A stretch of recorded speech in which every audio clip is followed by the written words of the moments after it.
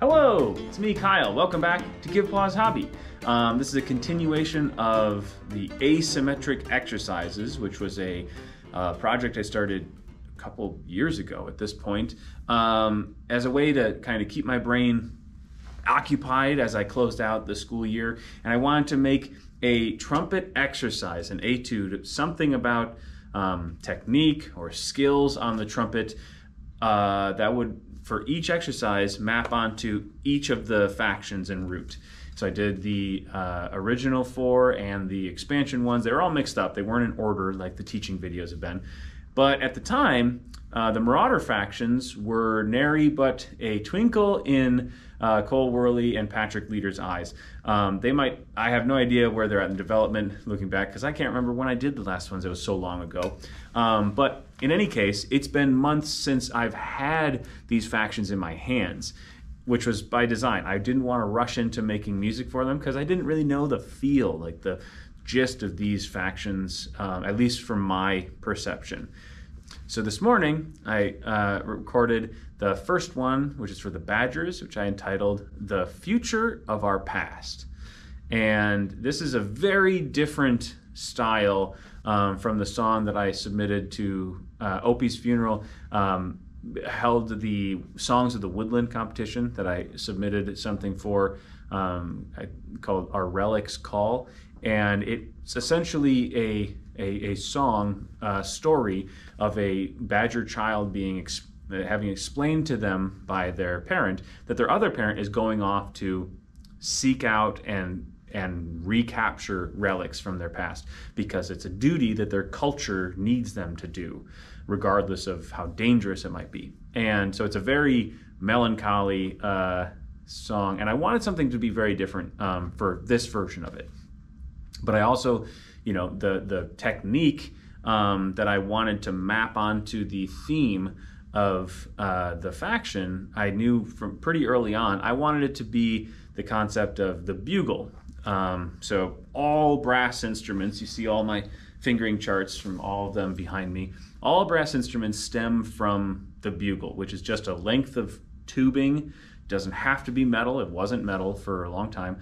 And then a mouthpiece to buzz into with a bell on the other side. And you can make sound from something like that, but you can only make certain pitches. I could not do something like this. I could do that last part where it was all open, because on a bugle, you could only play the notes in the harmonic series. In acoustics, that's what's known as the only notes that can kind of vibrate through this length of tubing with different intensity of airspeed. So without using my valve, so that was kind of, if I was a bugle, those are all the notes I could play. And if I put down the next valve, the second valve, you'll notice it's the same kind of like series, just shifted down a half step for those of you with keeping track at home. And that was the extent of those instruments back then, which meant they were not typically referred to as like the musical instruments of the time. They had strings, they had woodwinds, they had some amount of pitch percussion. They were perfectly happy having those be the majority, if not in some places, all of the music of the time. And the bugles that existed were just for heralding the entrance of royalty, or telling troops on a battlefield to go forward or retreat, or telling, troops or civilians it's time for bed or it's time to wake up, which is still something that you hear bugles doing from time to time. But there came a time when the trumpet, well, at the time the bugle, they tried putting some keys on it. So it didn't look like valves, it looked like keys, like a saxophone. And one of the, still to this day, the most like pivotal and well-recognized brass concertos began with a very simple melody that for any other instrument, they would have been like, well, why is this even worthy of you practicing, and let alone performing in front of people? But for the trumpet, when they heard Haydn's concerto, the very first notes were kind of like like mind-blowing, because instead of all that the bugle sort of stuff that they were used to the trumpet playing, the very first notes went, and then from there, so those first three notes, concert E flat, F, and G, that would have been impossible for a trumpet to play. Now, if they would have got high enough, they could have played those three notes in a row, because as you get higher, notes get closer together on the bugle. But at that range, it would have been impossible before. And so people were just like, what is this instrument? And it was filled with issues, the keyed bugle. But eventually they figured out the valves, and the rest is history. So the history in today's exercise is anything that is played with one fingering pressed down. So there are sections where, like at the very beginning, we have that's all a bugle call, but then after that, we have valve work. So this is me kind of giving a hat tip to the history of the trumpet, flipping back and forth between what the only things that would have been possible before and what we are able to do now on the trumpet. And then back to the theme.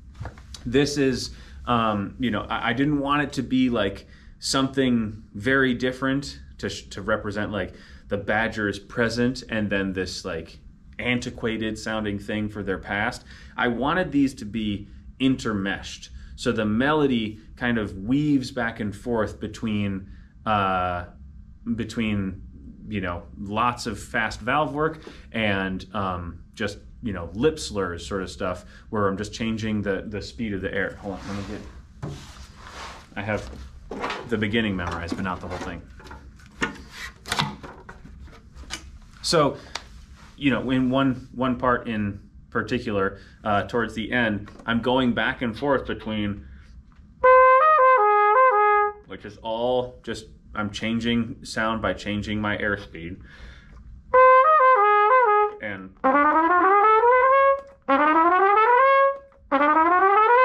so I'm pounding through the chromatic scale by going through all the different fingerings. So I'm alternating between these two extremes, playing something only with my air, and then playing, you know, obviously with air, but also taking full advantage of the valves that I have. And then closing it out, let me move this a little way so it's not quite as loud.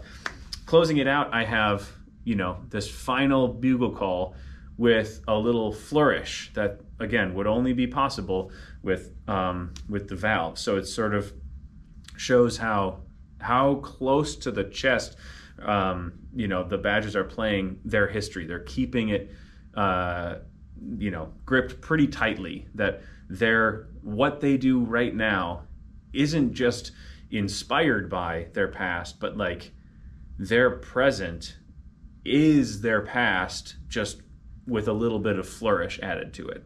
And so sorry, Leader Games, if I'm putting way more or different character than you intended on the Badgers, but this is just kind of how I interpreted them. So here's that final flourish.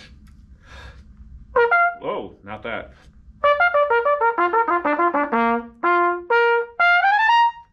So it's a very simple, the G at the end, but it's only possible because of the valves. So yeah, this is the first of the two Marauder exercises, and at the beginning I notated with unquestioned purpose. So it's that part tracks, you know, right on, you know, tit for tat with the Relics Call, or our Relics Call, the song I made. That in both cases they absolutely, there is no option of not heeding this call. It's just in this case, it's a lot more of like kind of like patriotic sort of, we're off to do this duty, as opposed to like, we need to do this duty. And I think that's probably more reflective of me being excited to be back in this project than anything else. So with that, I'll stop blabbing about the trumpet and the exercise, and I will kick it over to past Kyle, who recorded this in the other room. So enjoy, and whenever I have the idea for the rats one, I have nothing written down on paper yet.